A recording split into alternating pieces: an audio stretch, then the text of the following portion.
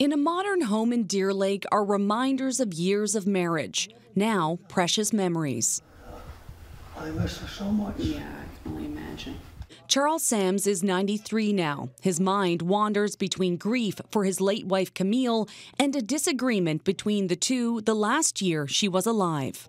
She was upset because she didn't want me to lend them the money, but I said we can trust them.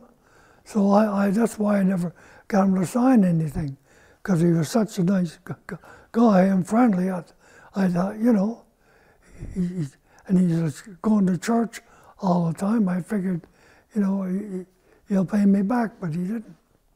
He is Jason Lush, a now former RCMP officer and Sam's current neighbour. And he said he's going to have to sell his house or move, because I can't afford to make the payments.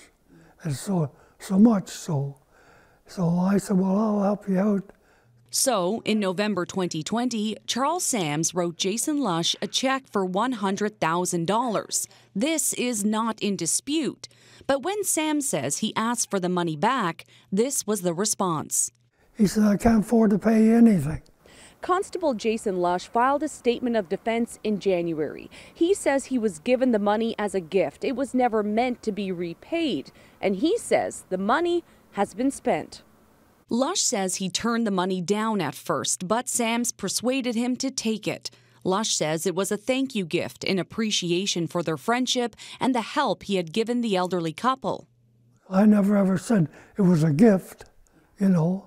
Who was crazy enough to give $100,000 away as a gift?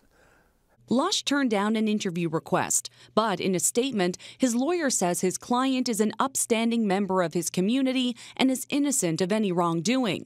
Mark Mills wrote that Sam's statement that he is owed an unpaid debt is false and defamatory, and that Lush wants to proceed in court, but that Sams hasn't advanced the matter. The conflict between the two neighbors sparked action elsewhere. At the RCMP, 2 investigations were launched, one criminal, one internal. No criminal charges were laid because the RCMP says there was insufficient evidence. The force says the internal investigation into an alleged breach of the RCMP's code of conduct was completed, but Lush resigned before the matter was dealt with.